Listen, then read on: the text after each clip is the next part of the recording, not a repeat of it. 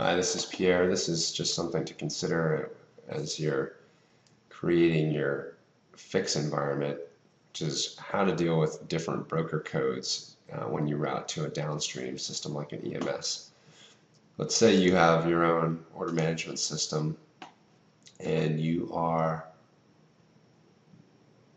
routing orders to an EMS system that's downstream from you via fix.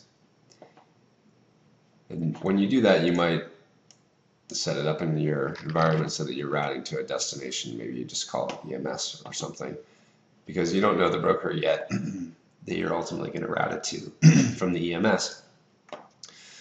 From there, you might route it to maybe one or more brokers. Let's just say you route it to, for simplicity, one broker. We'll just make up a code ABCD. When the fills come back from the market, they'll be tagged with that ABCD code.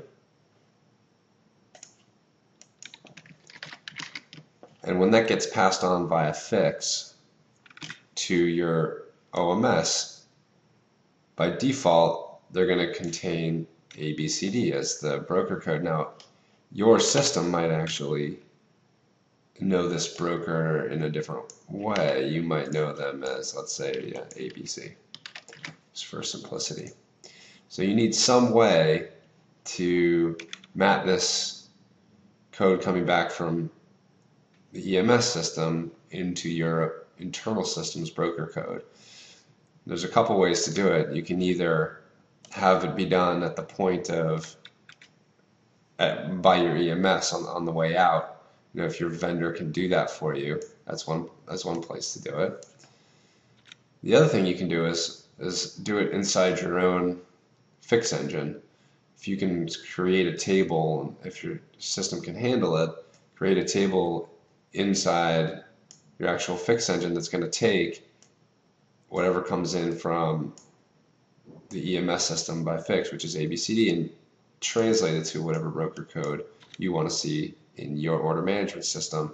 You'll have more control over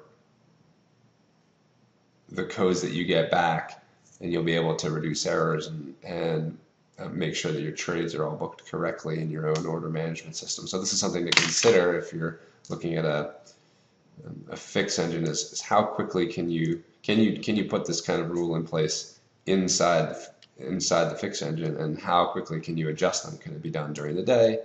Does it have to be done overnight, on a weekend? What are the constraints? All right, I hope that was helpful. Thanks for tuning in.